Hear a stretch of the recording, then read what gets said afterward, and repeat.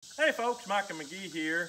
Today begins the week that we normally take in May, but things got hectic in May and we weren't able to do it. Now, late July, by the time this video comes out, it's probably gonna be August. It's time to go fishing. We always take a week off and try to put catfish in our freezer to take us over through the winter. We really enjoy catfish. We are fixing the boat up. The trailer's got some issues because if you remember back in the winter time, we had an ice storm and it crashed that shed down over there on top of this boat. When it done that, it mashed the trailer a little bit. It didn't hurt the boat. I had to repair the trolling motor just a little bit, just take some screws loose and readjust. It didn't cost me nothing. But we're fixing the boat trailer back right now and we'll be off. We're gonna head out to the lake. We're gonna set some trot lines and we're gonna catch our own bait. So if you're interested in learning how to catch fish for yourself without having to buy bait, plenty of meat to see you through, go with us. Let's go. Time to get a new tire on there. This one's bald as a bone.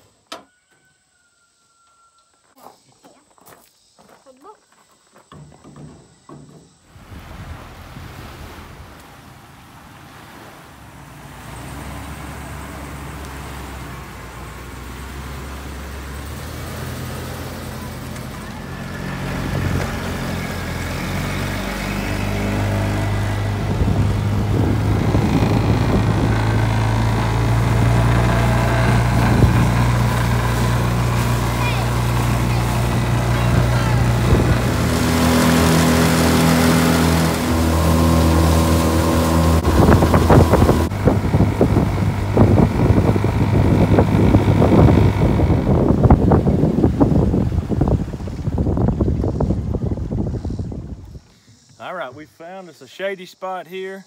We just got out on the lake. I'm surprised there's not more people out here, but it is so hot, very hot. So I don't know how our fishing's gonna be, but the people that would be out here would be playing anyway. They wouldn't be really fishing, but we're gonna see how this goes. Now, the way we planned it is to catch a bait, bait a hook, and catch catfish. It's just that simple. What you got, Dave? A shell cracker. Nice. I got 4 boys here, fishing wide open, trying to catch a fish. You'd think with 4 of these boys here, we'd get us something. We've got several already, actually. I've got my pole in the water, too. Oh, Dave, what's going on? Oh, yeah. That's a long-ear sunfish. Nice. Joe wins the prize for the smallest. When you're fishing for bait, that's actually a good thing. How'd you even get a hook in his mouth, son? Daddy finally caught something here. Nice big old bluegill. Now these big bluegill like this, most of the time we don't actually use for bait. That will go home and go in the pan. Good job, Matt. Good job, Joe. Whoa, both of them. We got us a double. Whoa, nice. Good job, Dave. That is a shell cracker, otherwise known as a red-eared sunfish. Oh, Caleb, that's a big one. Bring him in, boys. Whoa, it's another shell cracker. Good job, Matt. I hear thunder behind us. Hopefully we ain't fixing to get soaking wet. There's another one, long-eared sunfish. I got something right here known to Tennesseans as a limb brim. I'd rather not break my line. I felt a fish bite it and he took me right into that. He got away, but the limb didn't get away. I think I'll release this one back into its native habitat. Good job, my boy. Red ear sunfish, you can see the red ear right there. Hear thunder in the background, hoping that it don't hit us. It's hard to video up close, ain't it? bluegill. More bait. I know it looks bright and sunny, but there's a big storm fixing to hit. Right on the other side of that hill right there. The trees are starting to talk. The thunder's starting to rock. We'll see how it goes. The boys are still fishing wide open, but we're fixing to have to probably shoot up in there. Maybe. I just heard a tree fall. That ain't what I'm wanting to hear when I'm planning on maybe having to go for shelter. These boys don't care no storms coming. They're catching fish.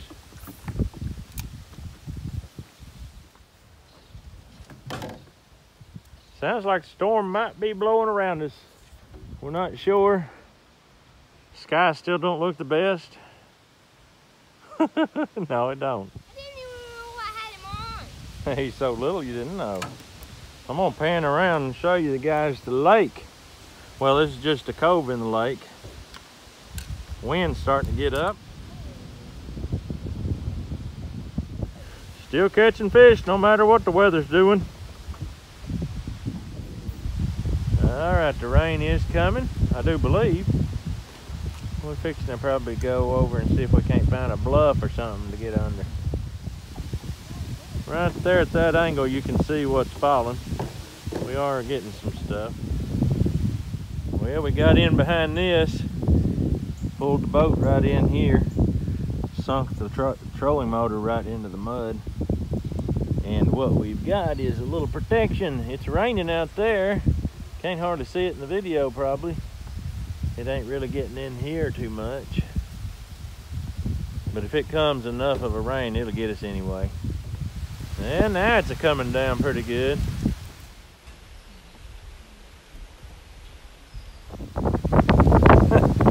Joel don't quit no matter what. I'm huddled in here under a tree. David's hanging on to a tree for dear life in the gale force winds, which are probably like 4 miles an hour. No, probably like 10. Straight up behind us is a steep hill, and the trees just go up. We probably have 100 feet of protection right up there, like a big wall. A little bit of rain is working its way around here to us, but nothing like what's out there. That's getting soaked out there. And we're really, you can see my britches, just a spot here and a spot there. So we found a nice spot according to the direction of the wind. So we're gonna ride this one out. Bailing out.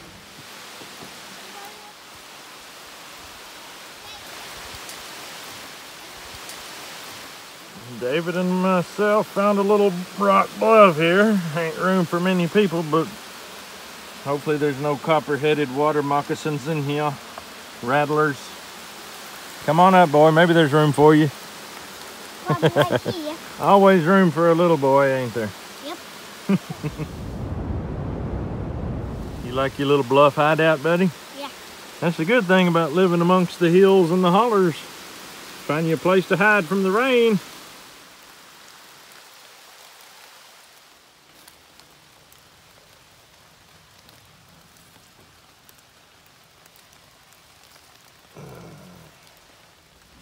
If anybody knows what that is, drop down in the comments and let me know. He's got 10 trillion legs, I know that, and he don't seem to sting or bite, or at least not yet. I'll let him go.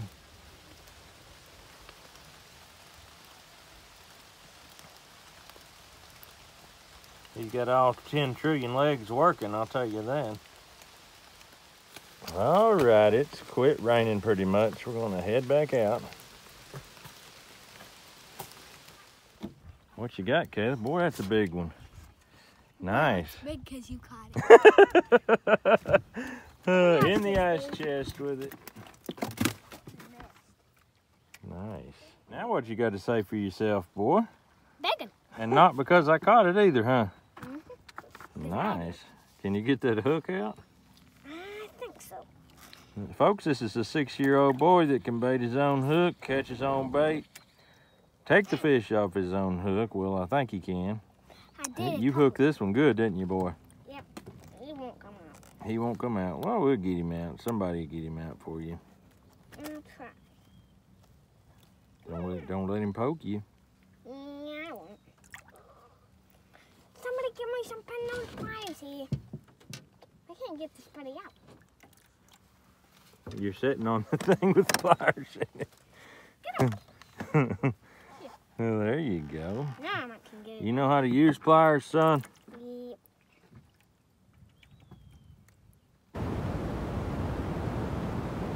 I'll be. You do know how. Whoa. The hook? Yep. Your Because- fingers are dirty, son. Yep. I had to dig through the worm thing. Now we're using cut bait. We threw it on the ice, let them get good and stiff, and now we're just cutting the bait up and putting it on the hooks. Catfish, it don't have to be alive. Now some catfish seem to prefer live bait, but in order to make this stretch farther, we're doing it this way. And I'm not gonna go into great detail on the trot lines. I've got trot line making videos. Some people always comment every time I do a video like this and say that's illegal. And maybe it is illegal in your state. So don't just try trot lining without looking up in your local regulations of your state what the regulations are for trot lining.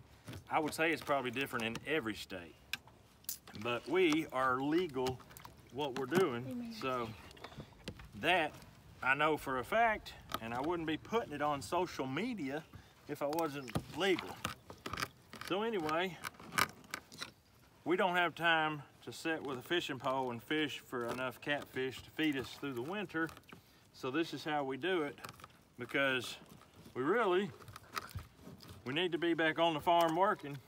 So this way right here, all night long, this will be fishing for us while we are sound asleep. That's the way we like it. If you don't know what a trot line is, I'll try to remember to leave a link in the head of the comments how we build our trot lines. This might be something, if it's legal in your state, that you want to do. Just one tip that I'll give you about baiting a trot line: bait it with a lot of hook showing so that when he grabs it, the hook is readily able to catch him. If you bury that hook in there, he's gonna steal your bait. He's not gonna get caught. All right, we got 3 lines out. We're gonna hit the road, head to the house. We'll be back in the morning first thing. You'll see it in about 1 second.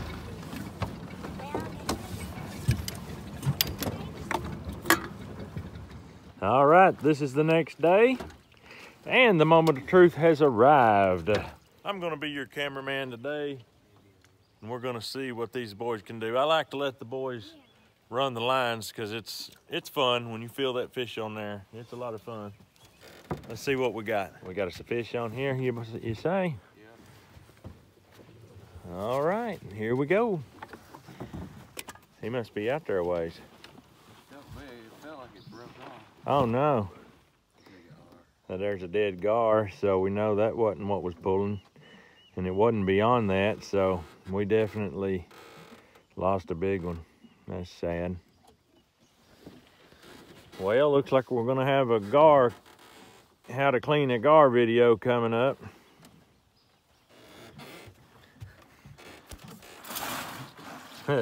He barely gonna fit in the ice chest. He is a good sized fish. There we go. Nice big old catfish. Finally. In the ice. Get him when you can, Matt. We got 2 things going on. We tied around a limb accidentally, and there's a catfish on right beside. We don't want it to get away. There we go, flathead. Good job, boys. All right, checking out number 2. Matt, did you whack Dave in the head? Oh boy. How'd that feel, Dave? Bad. Yeah, probably Matt's bad. He's bad. All right, here we go. Hopefully we got something on this line. There he is. channel. He's trying to go to the bottom of the lake is what he's doing. You get him? All right. Nice big one. Good job, boys. We got a strange one here, boys. Big old snapping turtle and a catfish together right here. This is strange. We want the fish. He's a flathead. I'm not real fond of the turtle. Somebody grab the line. This is where the two trot lines come together. See that? We got one trot line coming in here. We talked about that may cause an issue. Never dreamed it'd be this kind of issue. We got something on this one. All right, open that ice chest up. All right. I'm gonna try to let the turtle go. I don't really want the turtle today, but he's very angry and not happy with me at all for being upset. Oh, he's trying to bite. Hold that one. Yeah, he's trying to bite. And he can bite. He's got a pretty good biter. Oh. He might knock this pliers out of my hand. Yeah, he's not happy. Not happy. Hook broke. All right. Go live your life. Go live your life. All right, I can feel the fish on. I'm gonna turn it over to the boys. Grab the line, Dave. Joel is the cameraman now. We kind of got swapped around whenever the big turtle fish fiasco took place. Oh, oh, oh, oh. No net necessary for this little thing. All right, what is that? Catfish. Boy, he's cutting a shine down there. You think you can net one like that, Caleb? Maybe. Oh, man. Channel catfish will wind it up. Get it way down under him, come straight up. I think you're gonna get him. I think you got him. Keep pulling this along and then it'll come right here to me. All right. Ow, he got me.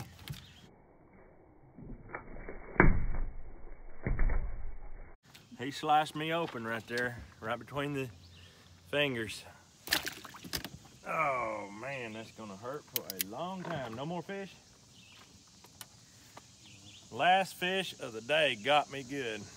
In a very bad spot. You can't get a Band-Aid right there between your fingers like that.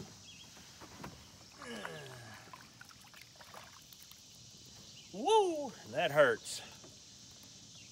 Anyway, we're gonna head to the house and clean fish. We got an ice chest full.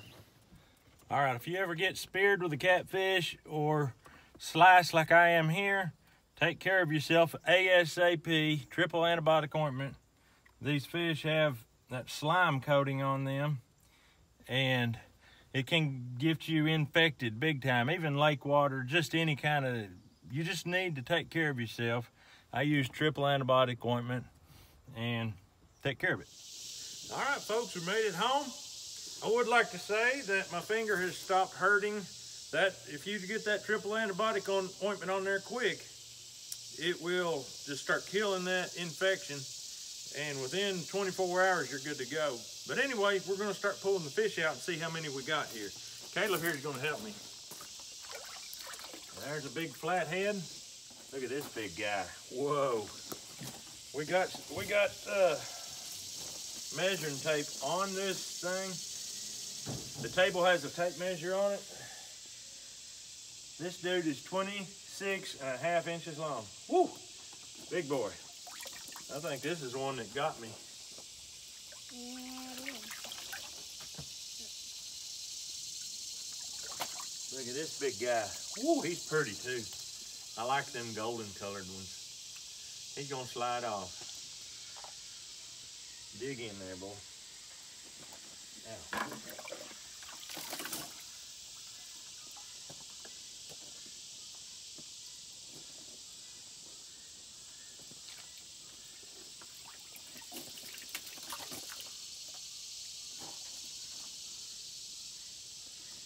trying to slide off too. Let's see how long this gar is. He's longer than the tape. He's over 36 inches. That's longer than the measuring tape. So we don't have room on the table for him and his buddy here. But we did get 2 of them. 2 big old gar. They were in this ice water, nice and cold. 1, 2, 3, 4, 5, 6, 7, 8, 9. 9 catfish. So we're pretty tickled with our catch. This is one day. We're gonna keep our lines baited pretty much all week, see what we get. We're gonna do a cleaning video on how we clean these catfish, but for now, that's all we've got for you. We hope you have a great day. We'll see you on the next video.